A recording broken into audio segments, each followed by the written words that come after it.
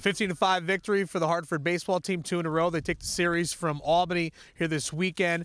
The star Sean Newcomb, the sophomore, 5 hitless innings and 7 strikeouts. And Justin Blood, we'll get to him in a second. And despite the cold temperatures, you came on out. You're red hot. And prior to the game on the pregame show, your coach saying that they need a big outing from you. I don't know if you kind of used that as a little bit of energy, but it looked like you were kind of out there with a mission.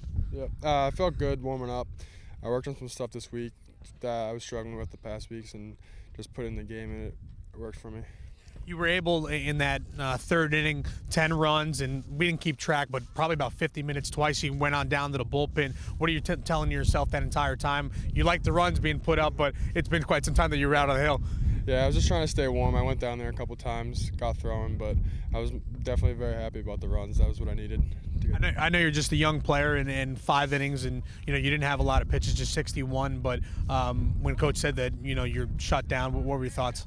I was mad because I knew in my back of my head that I didn't let up any hits so far, but I knew it was better because it's real cold out. It's early in the season. It was better for me in the long run. Congratulations on the outing.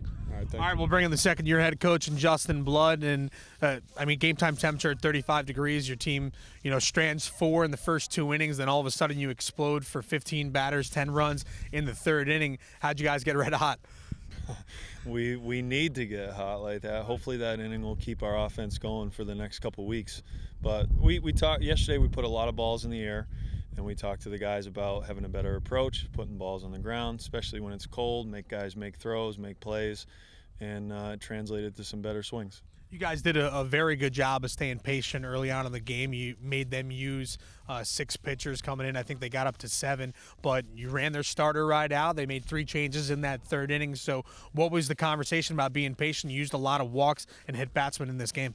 Well, to go along with our conversation pregame about an identity, I think for our hitters we've been trying to find that identity, and some guys need to be more aggressive and some guys can take some pitches, and obviously the pitcher for that day will dictate how you attack it. But I think the guys are getting more comfortable knowing what they can do, how deep they can get into counts, and that will translate to better swings and some walks and taking a hit by pitches. I'd asked you on the pregame that it's an early start here to conference play, and you said that you liked it. Now you're a little bit better off that you got your first series underneath your belt and you're 2-1 here in America East.